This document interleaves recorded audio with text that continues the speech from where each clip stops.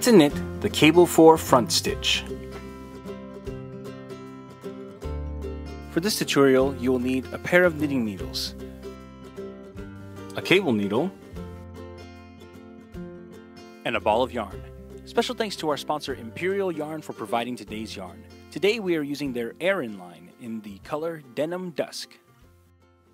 The cable 4 front stitch is a common cable technique that consists of 4 stitches where the first 2 stitches are then swapped with the last 2 stitches.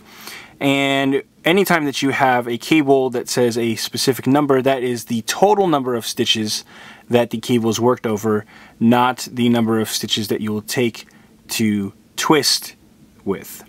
So we're only working 2 stitches at a time.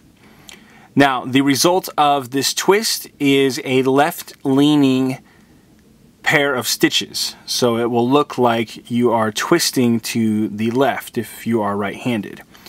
So let's show you how we make this stitch. Step 1.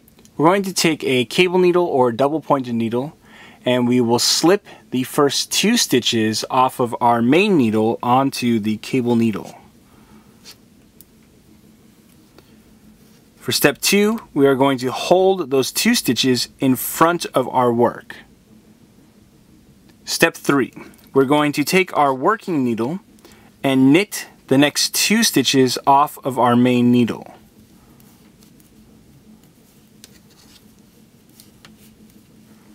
Step 4, we are now going to take our working needle and knit the 2 stitches off of our cable needle.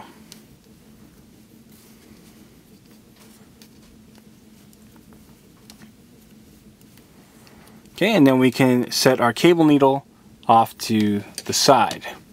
I'm going to show you how to do this one more time real fast. So let's knit over to our other swatch or panel here. So again, we'll take our cable needle, we'll place the first 2 stitches from our main needle onto the cable needle and hold that in front of our work. Then we are going to knit the next 2 stitches with our working needle,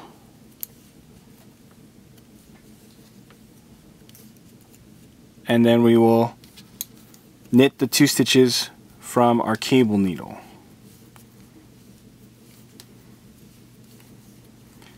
And that's how we knit the cable 4 front stitch.